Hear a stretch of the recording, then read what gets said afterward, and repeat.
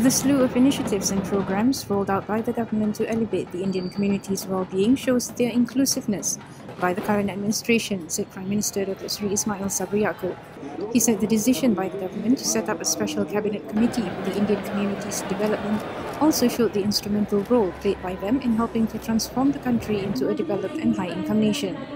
Ismail said the people from the Indian community are very important in the administration under his leadership.